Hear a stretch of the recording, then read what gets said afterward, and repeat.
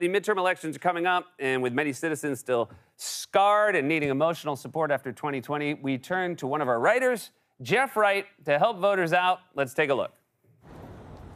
All righty, welcome to the voter support group. As we all know, midterms are here, and this could be a really stressful time for voters. So today, we'll open up the floor for you to express your frustrations with voting. Who wants to go first? I'll go first. If you couldn't tell by my jeans and plaid shirt, I'm a Republican. Whoa. Come on now. Like I was saying, I'm a Republican, and being a Republican is hard.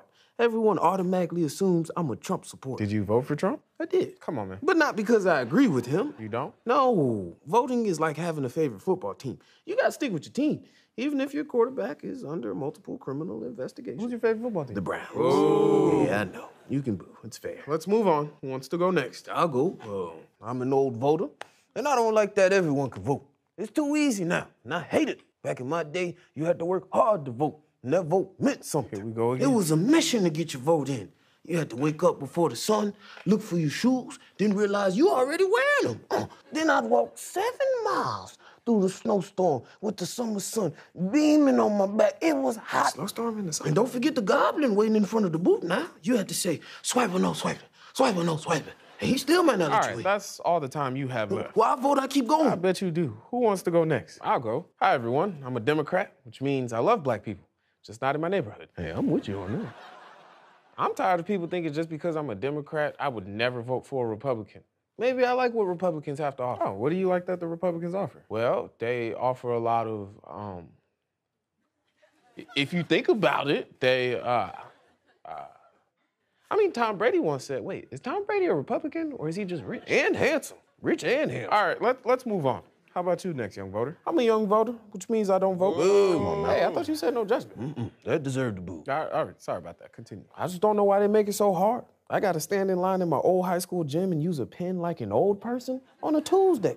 I work on Tuesdays. You do? I mean, I could work on Tuesdays. Come on, man. And besides, even after an election these days, some people still don't accept the results. Like who? Like him. Huh. Care to chime in? Oh, no. I have plenty to say after the election. I just want to say, when it comes to political parties, there are bad people on both sides. Whoa. Shut up. There are good people on both sides, too. Whoa. Shut up. Okay, guess I'll just keep sweeping. And I'll borrow this. Maybe as a young voter, I'd be more inclined to vote if you could do it online. See, that's y'all problem. Y'all young kids want everything online. You want to vote online, you want your food online, you want your girlfriend online. Shoot, you want Netflix online. Netflix is online. Not mine. My Netflix is on my TV. Because your TV's online. Not me. I get my Netflix in a little envelope. Then I open it up.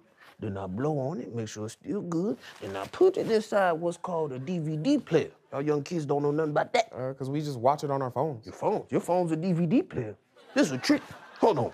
Siri! All right, is there anyone else that hasn't spoken? Hi, my name is Jeff, and I'm an alcoholic.